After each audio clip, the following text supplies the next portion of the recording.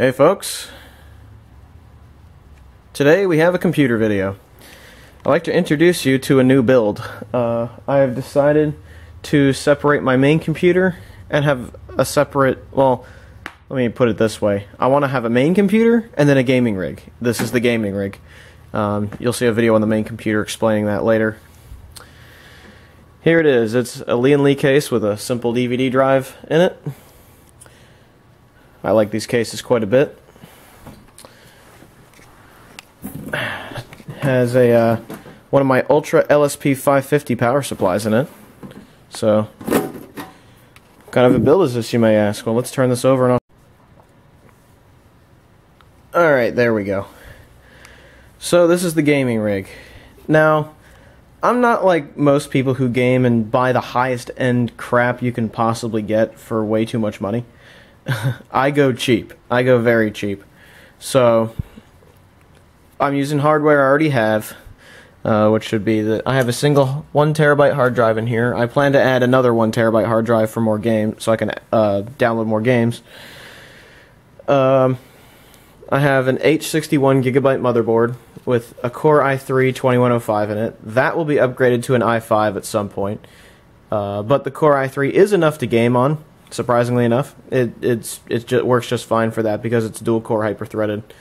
But with more and more games being optimized for more cores, thanks to the newer consoles being quad core, it's generally a good thing to get a quad core CPU. So I'll throw an i5, a Sandy Bridge i5 in this computer eventually. Not sure which one yet, that remains to be seen, but it will be an i5 of some sort because the i7 really doesn't offer a whole lot more performance for gaming. This is the graphics card I have in here temporarily. This card is older than the machine itself. It's a Gigabyte Radeon HD 5670, which was a budget card when it came out. If you're more familiar with NVIDIA, it's about on the same level as a GT 240. So it was a budget card, and it's an old budget card now. So, yeah, definitely not ideal for a gaming rig. So that will be changed pretty soon, as you'll see. So it's not too exciting. There's a 550 watt Ultra LSP 550 power supply.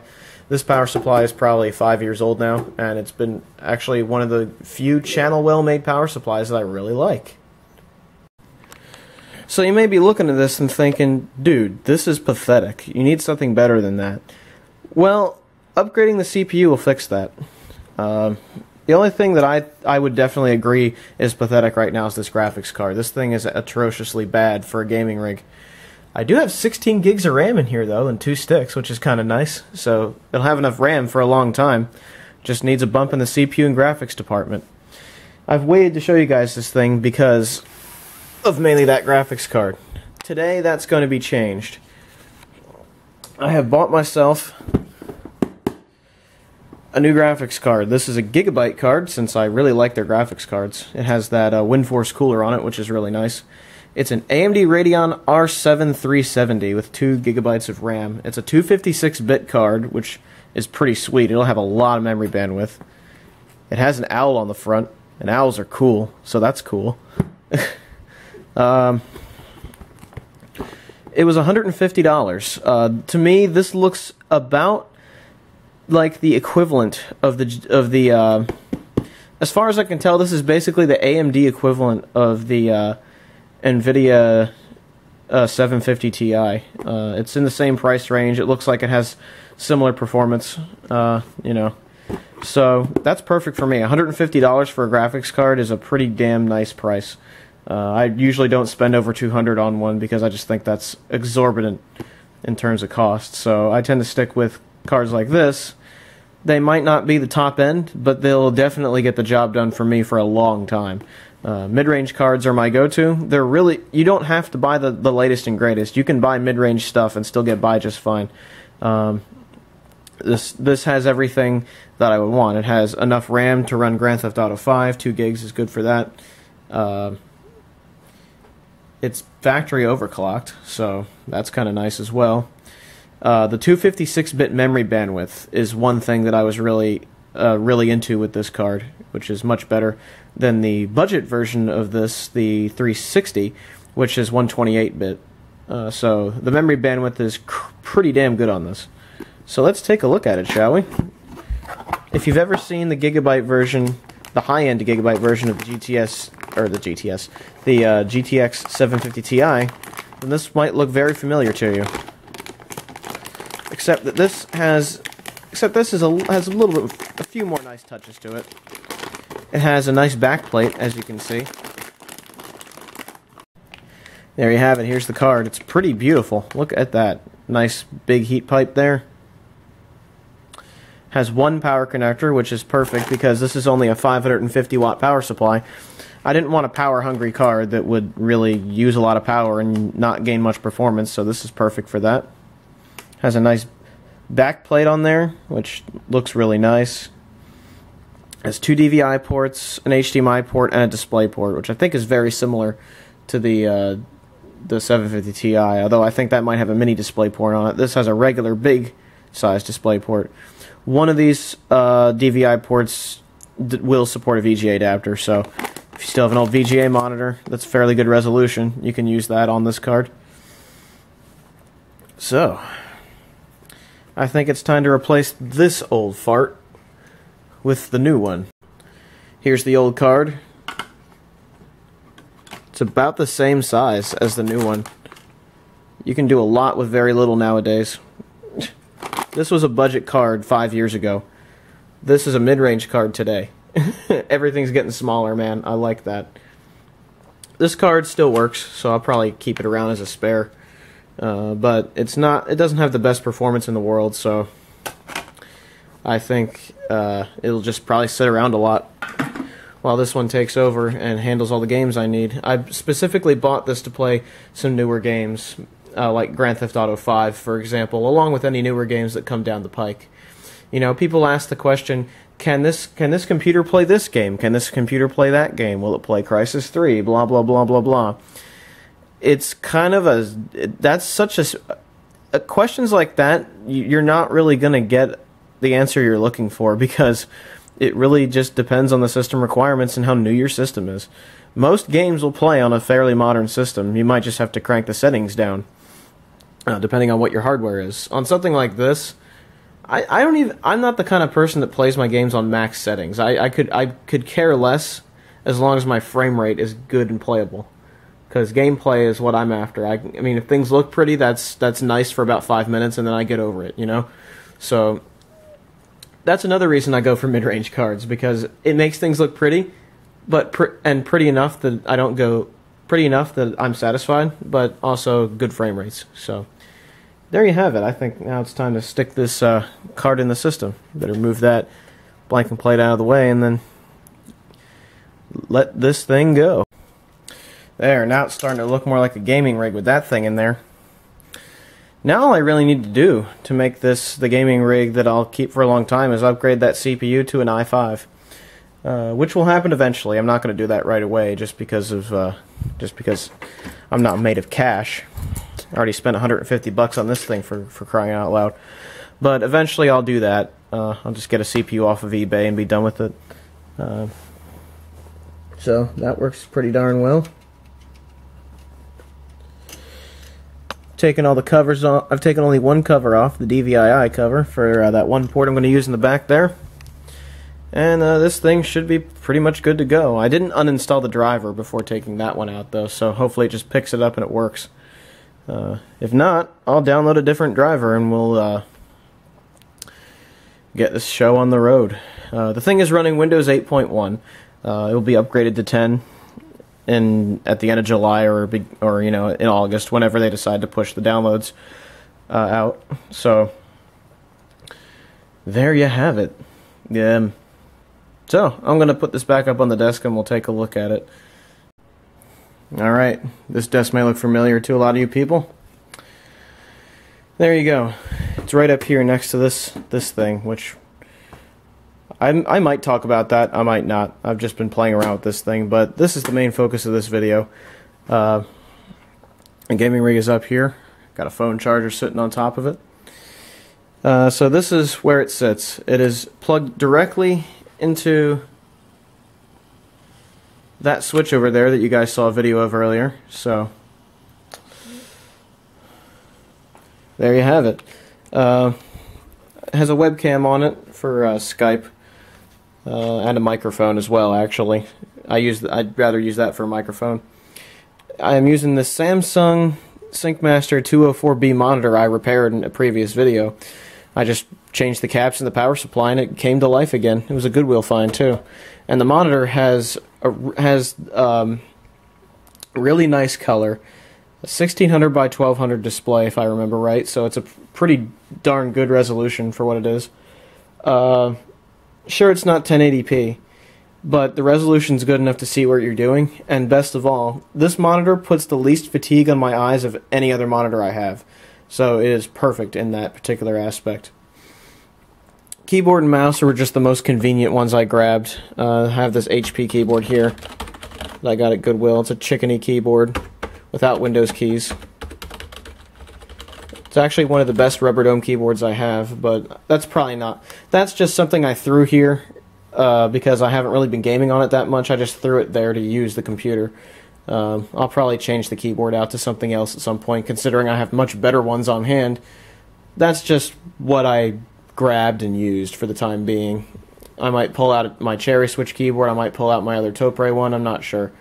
I'll make that decision eventually.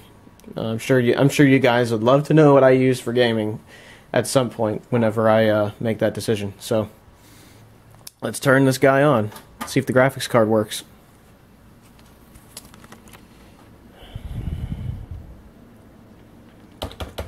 Yep, graphics card appears to work fine.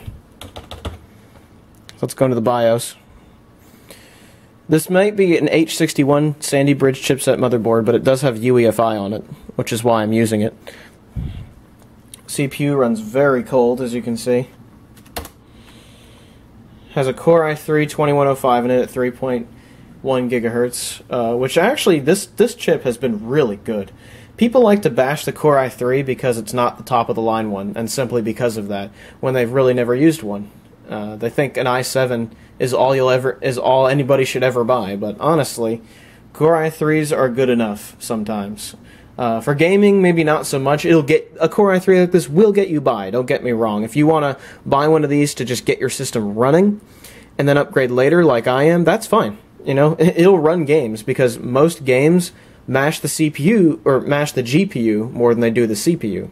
So you really should be worrying about your graphics card more than you are your CPU, which is why I had decided to upgrade to this AMD Radeon R7 370 at the time I did, as opposed to, you know, just plunging for the CPU right away. Because that CPUs, waiting for that, these Sandy Bridge CPUs will only go down in price anyway.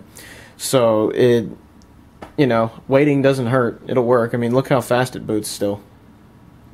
This is off of a normal hard drive, mind you, as opposed to an SSD.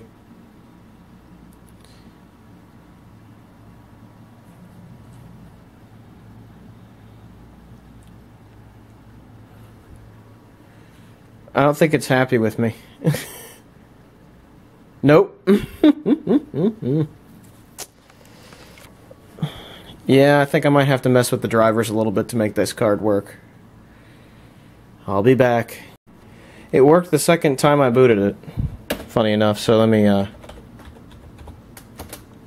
log in here. It looks like the resolution's back down to potato, so all I have to do is download some drivers and that'll fix it. Yeah, the resolution's back down to bleh. So let's fix that, shall we? We uninstall this AMD driver and we'll go download the other one. No, don't start Steam right now. So let's go and install that driver. The nice thing about AMD drivers is there's literally a button when you uninstall it. Just uninstall everything. And if you don't have an AMD chipset, that just uninstalls all the graphics crap right then and there. I'm sure that'll show up eventually, but I'll install the proper driver. Alright, so I have the drivers installed. Now we're going to try out a game. We're going to try out War Thunder just to see how just to see how pretty the planes look, and to see whether the graphics card functions properly. I'm not going to do a demo of how it runs. This isn't exactly a review on the performance of this graphics card, because I know it's going to be decent enough for me, but I figured I'd give you, at least show you guys that it's doing something. So once Steam decides to hurry its ass up, oh, there we go. Cool. So we'll go into War Thunder. Continue to hit yes constantly. And once War Thunder's all working, we'll take a look. Finally, I got the game started. That took forever to update. Okay, all this crap needs to go away so I can look at planes. Look at that. My plane looks pretty. And the frame rate looks pretty good. Detail on each plane looks nice. If I do this, it works fine. Yep, looks like this card's going to be a beautiful one. Yeah, I'm getting, when I move it around, it barely drops the frame rate. It's almost at 60 the whole time. Even when I move the thing all around like that and just bash it. It goes down to maybe 50. And this monitor this is a 60 Hertz monitor, so 60 frames per second is your target goal. So, you know, there you have it. Seems to be working perfectly. So I just thought I'd introduce you guys to the gaming rig. Of course, I'll make another video once I update the upgrade the CPU and everything. And I will use this to play my games on for a little while. So for a good while, I should say, actually. Yes, I'd like to quit. So all in all, this is a nice machine. I really like it. Well, folks, the show isn't over yet for the gaming rig. I managed to score this for extraordinarily cheap on eBay. This is an Intel Core i5 2500K. I managed to snag this for $100. So I saved like $25, $30 on the price of what one normally would cost on eBay. I absolutely scored on that one. I was going to buy like a 2300 or a 2320. But then I saw this, and this is a much better deal, considering it's the same CPU I have in my main computer.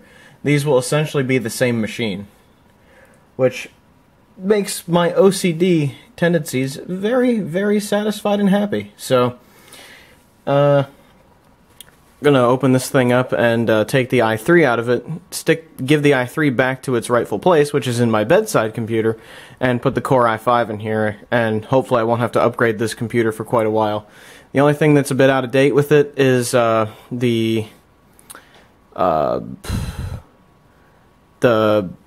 PCI bus on it is 2.0 instead of 3.0.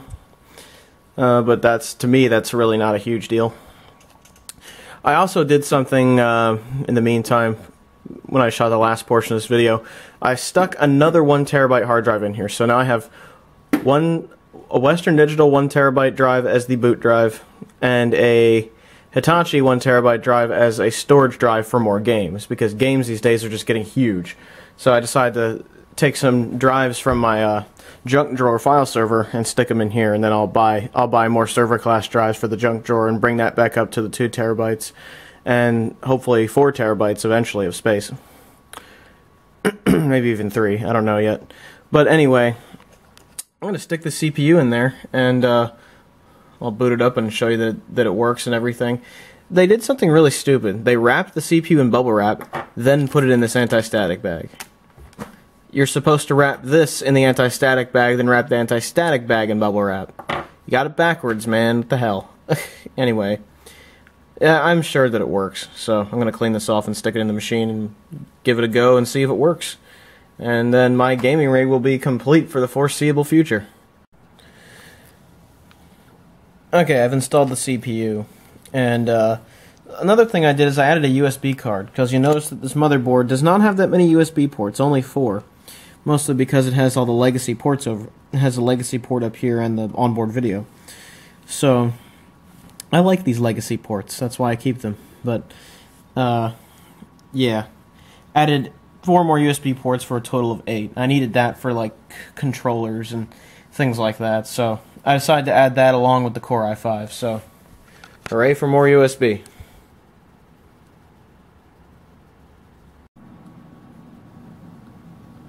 Well, the chip was not damaged at all. It works just fine. Operating system picked it up no problem. Windows 8.1 Pro there. And as you can see by the date, it'll be Windows 10, hopefully by next month. Yeah, that Core i5 works perfectly. No problems at all.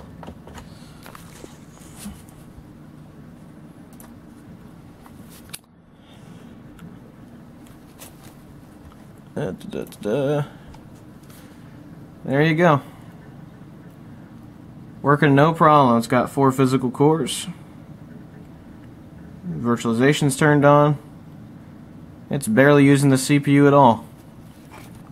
So that should be a good CPU for gaming, I think, in this gaming rig. I plugged my printer into the USB card I stuck in the machine, just because printer's not that important that it needs a lot of power. But there you have it, folks. That is your introduction to the gaming rig, along with a few upgrades here and there. More USB ports and a better CPU, mainly. So this system is definitely buttoned up and good to go for gaming for quite a while now. That Radeon R7 370 is a really good card, actually. I've been using it to play a few games here and there, and haven't had one issue while gaming.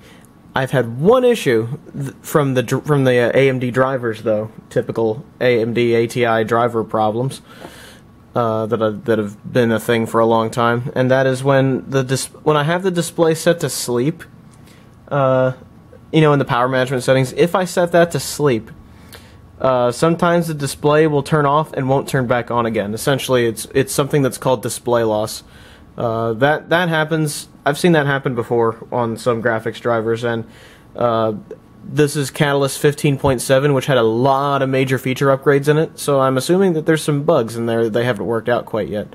So what I've done instead, in the meantime, is I've just turned off all the power management, and if I don't want this monitor to be turned on, I'll just shut it off. So that's a way around that problem for now. Nothing happens while gaming. It's only power management issues that seem to make the driver act funny. So there you have it. That is the gaming rig. $100 Core i5 2500K. That was an excellent score from eBay. So lucked out on that one big time. Anyhow, that's your introduction to the gaming rig. Ooh, there's a hair. So anyway, that is your introduction to the gaming rig. It's got a nice new graphics card in it, which uses an older GPU, but it's still a really good card for what it is. Got Windows, Core i5, 2500K. This thing is buttoned up and good to go. There's also one thing in particular I add to this gaming rig as well, a bit late in the game here. And that is this keyboard, which there will be a future video about, but just to prove why it's a significant keyboard, just let that sound sink in a little bit. Anyhow, that will be a subject of a future video. This is the gaming rig. I hope you folks enjoyed this video, and have a good one, everybody. Ciao.